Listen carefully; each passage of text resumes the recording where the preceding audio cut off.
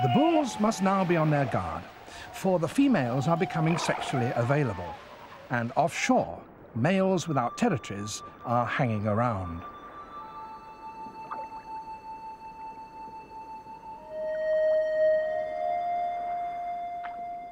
They keep a sharp eye out for a weakened bull or an abandoned territory and will dash ashore to claim it if they see a chance.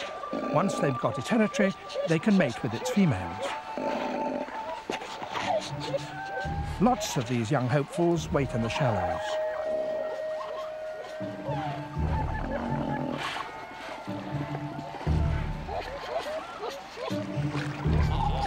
One of them thinks he sees an opportunity.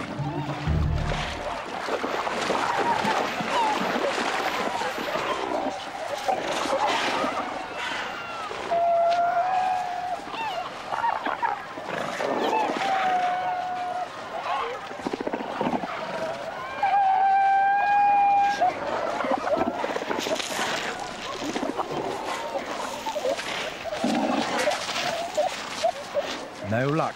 He's not big enough yet.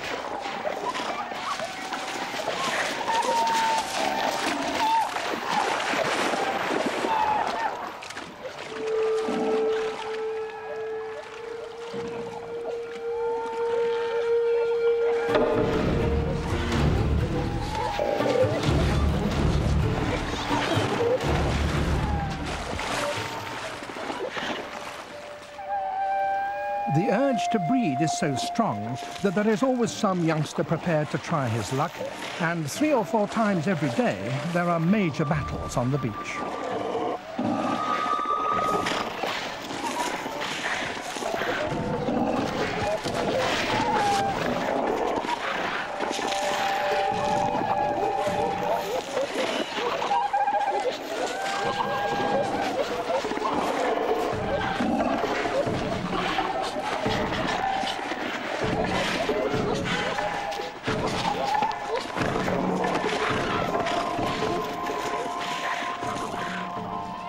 These fights can be really damaging.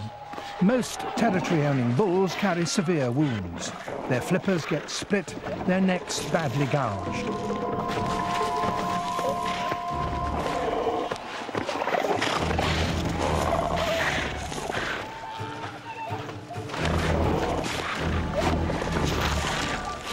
Mothers try to keep their pups out of harm's way.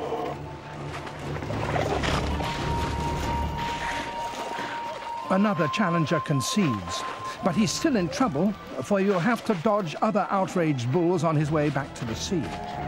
Although few are actually killed during these fights, many will die later from their wounds or from sheer exhaustion.